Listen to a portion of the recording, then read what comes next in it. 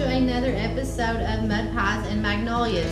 Today, on this episode, we're going to make homemade basic yeast bread. I've already got my stuff out here so we can go ahead and get started. I like to use my KitchenAid mixer because it makes it a lot easier and goes a lot faster, okay? You're going to need 5 1/4 cups of plain flour. So always level your cup out.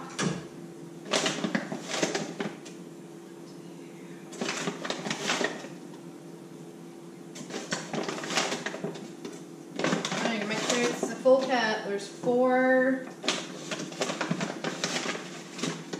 there's 5 1/4. Okay, this is going to make 2 loaves of bread, so one for supper tonight and then one maybe for another dinner. You can put it in the freezer.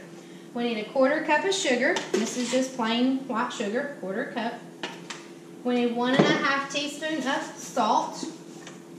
And this doesn't matter if it is plain salt or iodized salt. So there's 1 1/2 salt.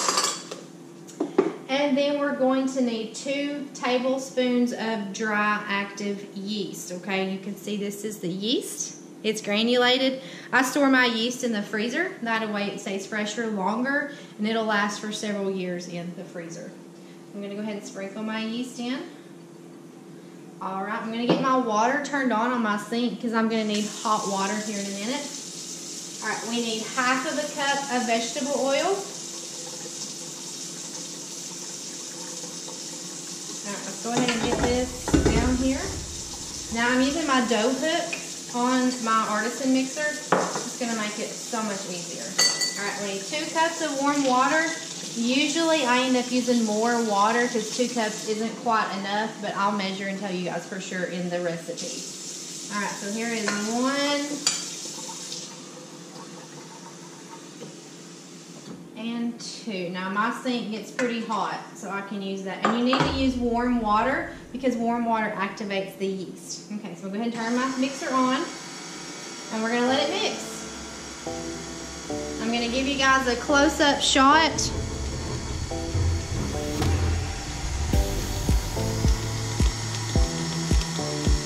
See how that is mixing beautifully. Alright, we want this dough. You want this dough to mix for about 5 minutes, okay? And I can already see I'm going to add a little more water. So about 1/2 cup. We're just letting it mix. This is the easy part. If you don't have a mixer, you can do it by hand. It's just going to take a lot more time and it is a whole lot harder to do.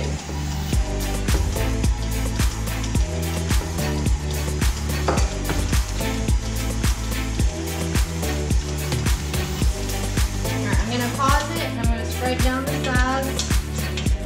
A little extra. Sometimes I have to do that, sometimes I don't. It just depends on how the ingredients go in my mixer. I'm going to turn it back on.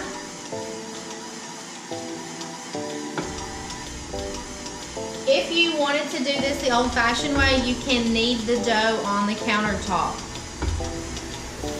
So you can put some flour down, put the dough down, and just work the bread around and knead that dough up. But I like to do it the easy way, so I'm going to do it with my mixer.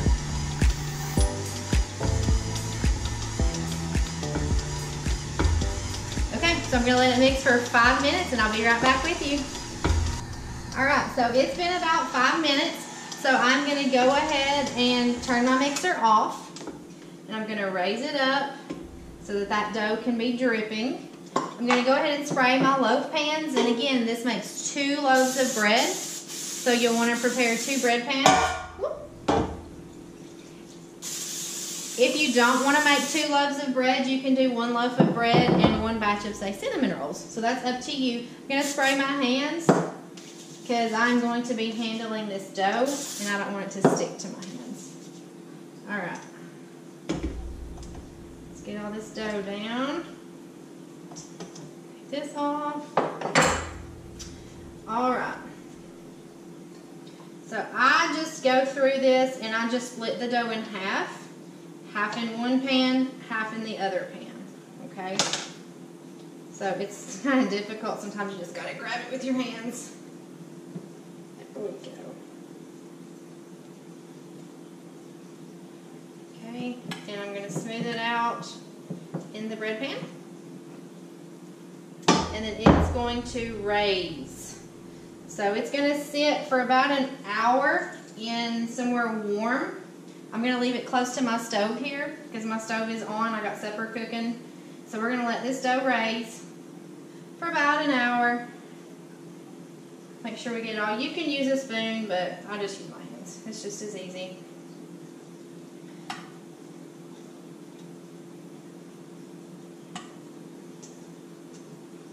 Now this is just a quick yeast bread. There are tons and tons and tons of recipes you can find out there for how to make bread.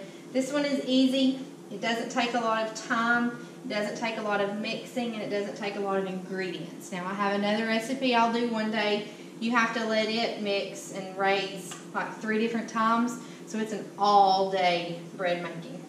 All right, I have my dough in my 2 loaf pans. I got dirty hands. And I'm going to let this raise. I'm going to cover it with my tea towel after I wash my hands. And once we're raised, roughly about an hour, I'll come back and show you guys how to bake it, okay? All right, welcome back. I've got the bread. It has risen. Okay, we're about 3/4 of the way there, but I'm going to go ahead and put it in the oven because I'm kind of on a time crunch for supper. So I've got my oven preheating to 375 degrees. I'm going to put my bread in, and then I'm going to let it bake for about 30 minutes, give or take. And I'll keep my eyes on it and make sure that it's browning really good. So let's go ahead and put this in the oven. Be really gentle when you're moving the pans, because if you shake the pans a lot, your bread will fall down. You'll have flat bread.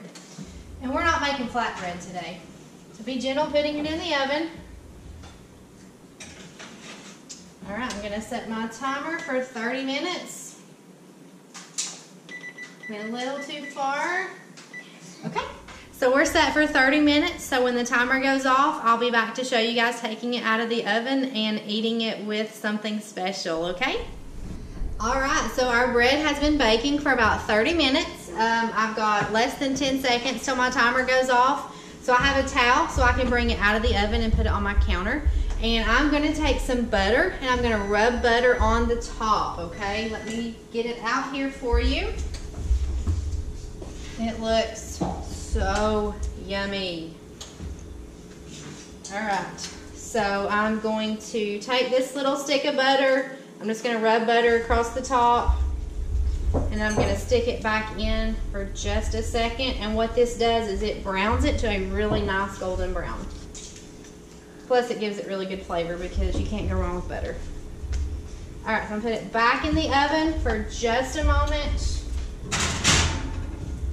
Trying to keep my heat in. All right, I'm going to put it on broil, and I'm going to keep my eyes on it. I'm not going to take my eyes off the bread because it will burn really, really quick, but this gives it a nice golden crunch on the top. I've got my roast ready. I've got new potatoes and green beans fresh from the garden for supper, along with our homemade yeast bread, okay? Mudpie Jackson, will you get my butter out of the fridge, please? Uh-huh. All right. I'm watching it, and then we're going to cut us a piece and we're going to try it on camera. Okay. Where? It's on the very top in that little bowl. See the glass bowl? Mm-hmm. Nope, that one. Okay. Oh, cinnamon butter. Yeah, it's cinnamon butter. Get me a plate out. You're going to eat a piece? Okay. Get me a little plate. Almost ready. What I'm reaching. All right, we've got a plate. We are going to try some of this. Okay, so you guys can see it. No, back up. Not till supper. I don't want this to burn. So I just have it on broil. The puppy dogs are running around.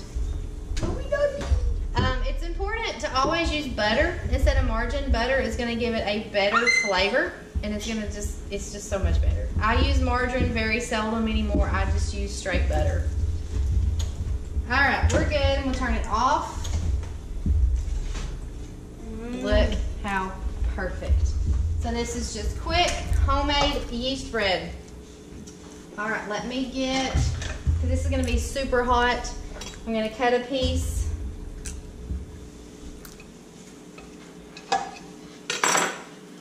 me get it out.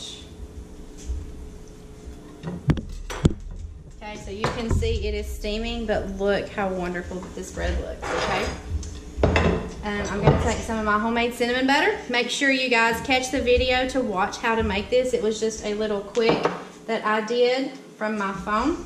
All right, Mud Pie Isaiah, come here. You, sir, are going to try this. Let me give you a little extra butter. Can I have some too? No, not right now. Hold on, we don't want to be hot. Honey, that's hot. No. All right, turn around so everybody can see you eat it, okay? Be careful. How is it? Let Mama try it. That is so good.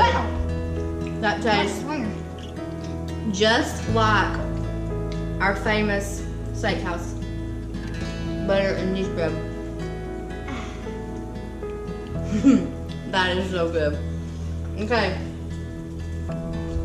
go like the video, go subscribe to our channel, stop eating butter.